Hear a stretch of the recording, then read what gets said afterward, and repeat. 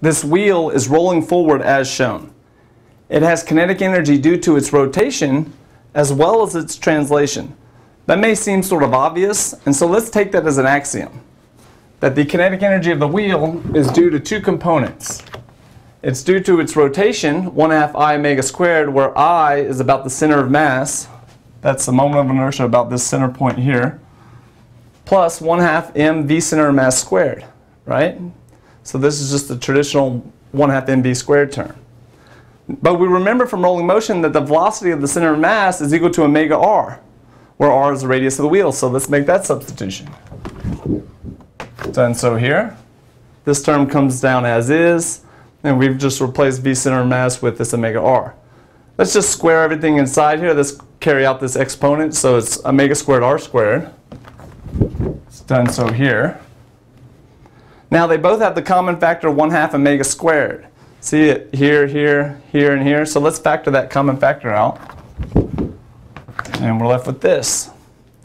Now let's rearrange. Let's just take this omega squared and put it on the other side for demonstration. So we've just rearranged it like so. Notice what this quantity is in parentheses. This quantity is the moment of inertia about this axis right down here at the bottom. Because we remember that the parallel axis theorem says that the moment of inertia of some other point on a body is equal to the moment of inertia about the center of mass, right, plus the mass of the object times the distance between those objects squared, distance between those axes squared, right? So to get from this axis to this axis, we add mr squared, right? Okay, so let's label this point down here at the bottom P.